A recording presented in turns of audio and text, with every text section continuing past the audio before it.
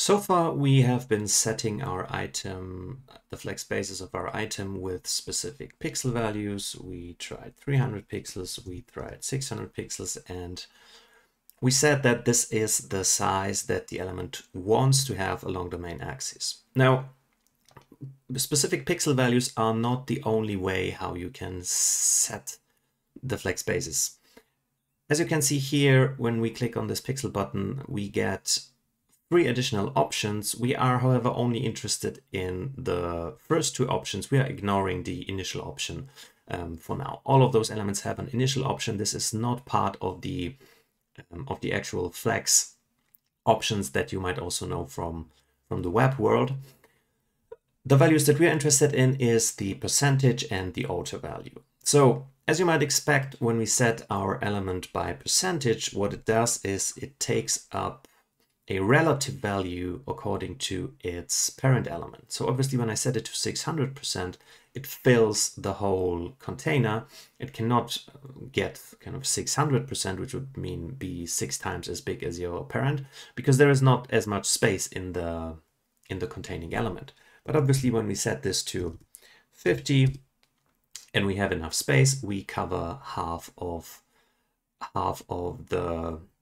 the container. Now, obviously we have the same issue as before when we have 3 elements that all want to be 50%, but there is not enough space. They will not have 50% of the space because they kind of take care of each other and they say, I have to leave space for the other elements because they have the same options as I do. They also shrink, so all of us get the same amount of space. Now let's remove them again. Now the percentage value most of the times is the preferred way to set sizes because it leads to a layout that is relative and flexible. That means when the container sizes change, the elements can adjust. So when we would halve the container, then also the item would be half as big as the container. When we would increase the container size, the element would adjust. This is not the case with pixel values, obviously, because when you want to have 100 pixels and there is enough space, you will always get 100 pixels no matter how much you grow your containing element.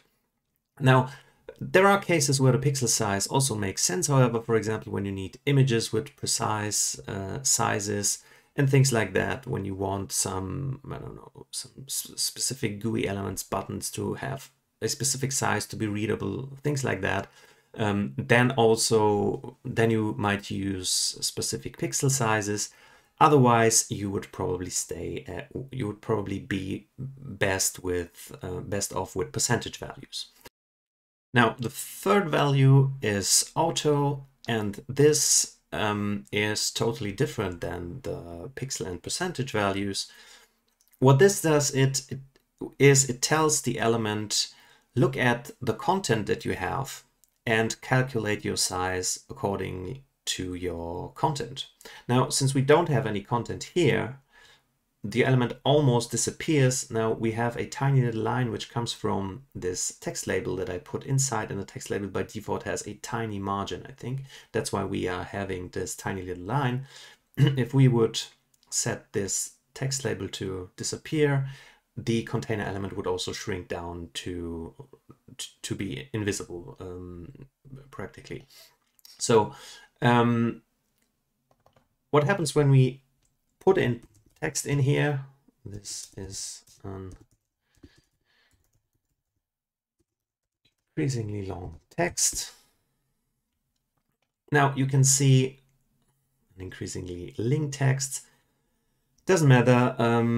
You can see the element adjusts accordingly to the text that is inside. So it calculates basically how big is my content and will behave according to that.